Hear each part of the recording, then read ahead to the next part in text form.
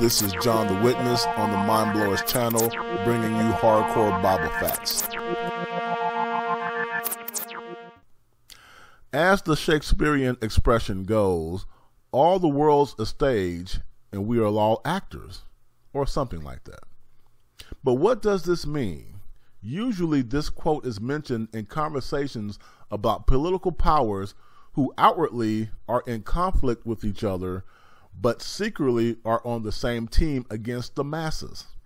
This has led many to believe that the world leaders we see in the news media are all pretending to be against each other in front of the news camera, but once the cameras are off, they are buddy-buddy with each other. Yet, is that entirely true? The world may be a stage, and our leaders may be actors, but the ones producing the scripts are not perfectly friendly with each other. They are competing to take credit for the play, but they are smart enough to not allow the play to be disrupted until the appointed time. And that time is when Jesus Christ returns to destroy the stage play scripts, the actors, and producers who have been leading this world to hell. Keep this in mind. I'm John the Witness. Stay strong in the faith of Jesus Christ. Amen.